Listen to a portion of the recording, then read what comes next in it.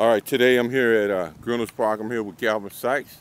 He plays golf on the weekend. How you doing today, Calvin? Yeah, good, man. How you doing? All right, I'm looking at your bag and I see your club bag is loaded. So I see you have an assortment of clubs there. You want me to tell you a little bit about your club? Well, I hit different clubs. I hit different angles. Sand wedge have 3 sand wedge, 60-degree, 54, and a 52. So I hit these are different. Every one is different for closer to the green. And I use 11-degree driver because I like to launch out and I can hit further with 11-degree. So did y'all hear that, America? He likes to use instead of going with a conventional 8.5 or 9, he likes to use an 11-degree driver so he could get a high launch on his ball and hopefully fall and roll. What about your wedges? Which one of these wedges is your favorite wedges? My favorite wedge is 60 degree. Okay. Because if I hit towards the flag, it is not going to roll that much. And what's the distance you need in order to use that club? I use anywhere from 50 into 40. Okay. And from 50 on in. Okay. And 150 yards out, what would you use? I use 150 yards or 7 iron or 8.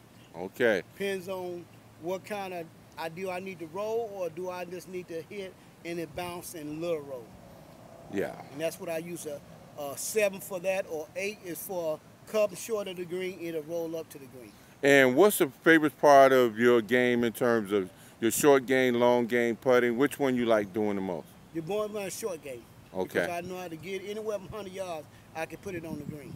And what about your putting? Putting is stable. I put maybe 1.7 at a time, maybe no more than 2 times.